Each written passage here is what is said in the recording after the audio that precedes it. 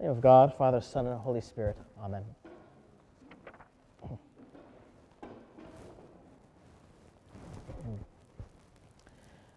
These days, the power of words to change hearts and minds is not very much contested, especially when you look at all the stuff happening in the news that involves words. For example, the U.S. presidential debates have had a huge impact on the politics in that country.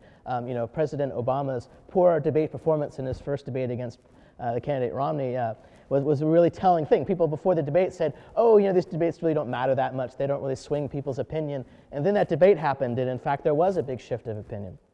Another example of the power of words in today's press might be the case of a young woman who committed suicide because she was being bullied online, on the internet, by what they call trolls, people that sort of like to just criticize and tear down anyone they can find. And she committed suicide because she felt so bad about herself because of the power of these words. In the lesson from Hebrews, we have one of my favorite images in the whole Bible, the Word of God as a sword, the Spirit as being sharper than two-edged sword, separating flesh from spirit, and so on. In fact, on the stole that my mother had made for me for my ordination, I've got a sword. Most of you don't get to see this because I usually have the chasuble over it, but the sword of the Spirit I have right here. I'm the only person that I know of that actually has a sword on a stole, which is kind of neat. And it's a samurai sword because that's kind of the best sword that was ever made in human history, so I had to go with that. For me, that image is incredibly compelling, this idea that the Word of God has this sharpness to it, that when we encounter it, one of the things that's distinctive about it is that sharpness. And I think we have some sense of that in our own lives when we experience some sort of sense of conversion or some sort of sense of something that just makes us totally reorient how we understood the world. Something that comes into our lives that just sharpness, sort of divides us and cuts right to the quick, right to the joints and the marrow, as it says in Hebrews. One of the problems, however, is that we continually like to tame down that word. In the gospel, we continually want to kind of domesticate it and make it a bit safer. And today's passage is a good example of that. This is a very famous passage from Scripture, and it appears in almost the exact same form in the other synoptic gospels, in Luke and in Matthew, with just a few little slight changes of detail. For example, in Luke, he's described as a ruler, the young ruler, and in Matthew, he's described as being rich and young. And so, we usually describe it as the rich young ruler, kind of comparing, all three of those things into one image of this person who comes with great earnestness to Jesus. And the passage is full of contradictions and tensions, and we often try to resolve those and tame them down. For example, when he runs up to Jesus, he says, "Good teacher, what must I do to inherit eternal life?" Now, just imagine this character running up to Jesus, this guy in these beautiful robes who seems to have it all, youth and wealth and even power. And he runs up to Jesus and he kneels in front of him. This guy means it. He says, "Good teacher, what must I do to inherit eternal life?" And Jesus says to him right away, introduces the tension, "Why do you call me good? No one is good but God alone." How is that the case? I think Jesus is pretty good.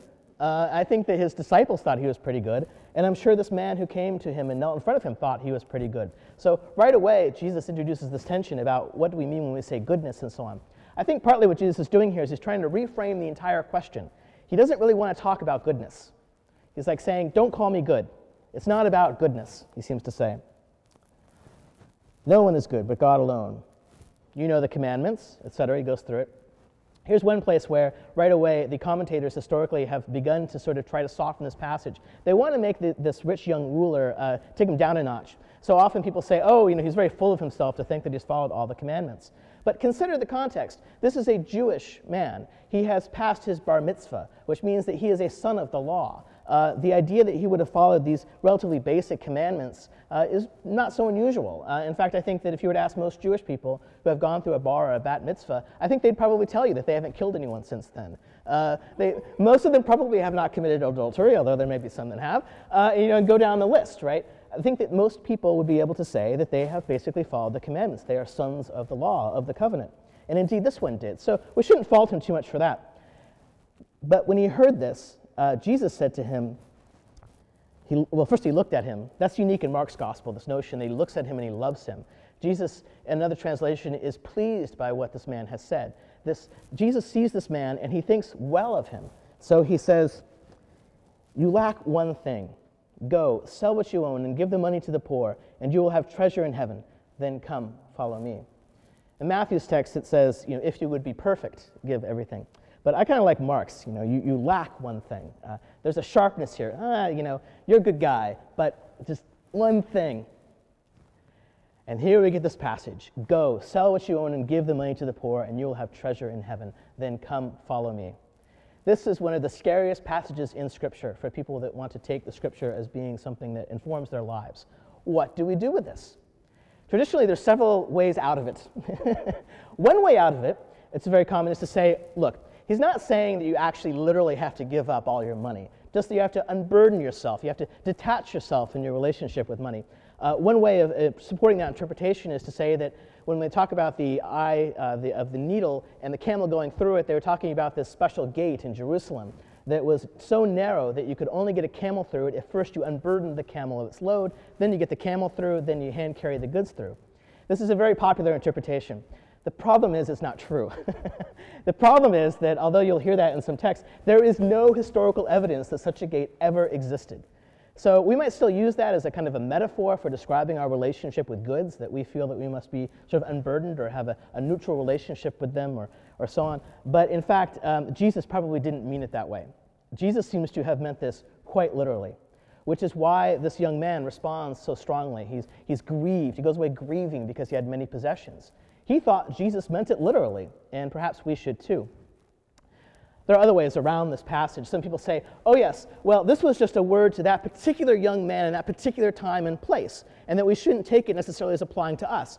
Jesus just singled out the thing that this young man had as an obstacle in his life that prevented him from coming and following Jesus in the wholeness of his being. And therefore, if Jesus were to encounter us and we were to ask him the same question, Lord, what must I do to inherit life? We would get a different answer. Well, you've got to give up anger, or well, you have to give up your pride or your greed or whatever it is. That's a very tempting thing. The problem with that is that just as this young man goes away grieving when he gets this word of conviction from the Lord that sort of cuts right down into the quick of it, right to his soul, just as he has that reaction, so would we. If we were to encounter Jesus on the street and ask him, what must I do to inherit eternal life?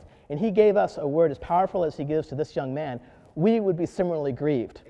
We would be similarly freaked out. We would think, oh my God, did he just ask me to do that? Whatever that might be. So it doesn't really get us off the hook. It doesn't really get us off the hook. The fact is, this is an uncomfortable, difficult passage that convicts us, that sort of encounters us, as rich as we are in Western society especially, with a moment of discomfort. And any effort to sort of tame that down does a bit of disservice to the sharpness that is the word. Now, I'm not saying that we should necessarily go and sell everything and follow Jesus in the way that this young disciple was asked to do. But here's an interesting example. There was this religion professor in the States who, writing about this passage, he said he often has parents of his undergraduates come up to him and say something like, it's great that Jimmy is following his interest in blah, but what can he do with a major in blah? What will he do for a living? The fact is, I'm not sure the parents of the young man would have been so pleased with what Jesus said to him. The fact is, most parents have this concern. They want their children to be, relatively stable in life, to have the things that they need, to perhaps have children of their own, and so on. And this kind of a gospel is a threatening word. So he says all the time, parents come up to him and they say, what are my child's prospects for a successful career in X? In his case, he's a religion professor, so even more, the hair gets pulled out. How can my child possibly make a living in religion? And it is not that easy, but how do you make a living in religion, right? They ask him. He says that he has yet to have a parent come up to him and say, I really hope that my child gives up everything and serves the poor. I hope that my child attains great spiritual development as a result of having a major in religion. He has yet to have any parent come up to him and say, I hope my kid is the next Bonhoeffer or Mother Teresa. You see, we love to hold up heroes of the faith like Bonhoeffer, this man who stood up and resisted the Nazi regime, this man who went to his death. Before he did, he wrote in one place, when Christ calls a man, he calls him to come and die. Whoa! Bonhoeffer, who, when he went to the gallows, said, this is the end, but for me, the beginning of life. Right? We look at that man who literally gave up his life resisting evil. He was involved in trying to assassinate Hitler, of all things. This man went to his death, and we look at that example and we think, there is a hero of the faith. But how many of us would really go to jail trying to assassinate someone as evil as Hitler if we were in the same position? Or how about Mother Teresa, who went around the streets of Calcutta picking up the dying and taking care of them? We might say that it is indeed good to give away all your possessions and to dedicate yourself so fully to the richness of life of others, as long as you indeed already are Mother Teresa. But if someone were to come up to us and tell us quite seriously if they wanted to go to India and work in hospices and take care of the poor, and if they had no money to do it, they were just going to go, they were going to hitchhike their way to India and do this work, would we support them? Or would we not say something like, whoa, whoa, calm down, a mission trip, that's a great idea. Why don't we begin with a committee, and then we'll do some fundraising, and we'll pay for your ticket to fly over, and we'll give you some money so that you can do that work for a limited time, go for 6 months, 9 months, a year, and then you come back and you can tell us about your mission. Right? That's how we generally like to do it. But here this word is in Mark that convicts us all with this sharpness. Are you really ready to give it all up? In other places, Jesus says that if something prevents you from coming close to God, you should cut it off. If your hand prevents you from being with God, you should cut it off.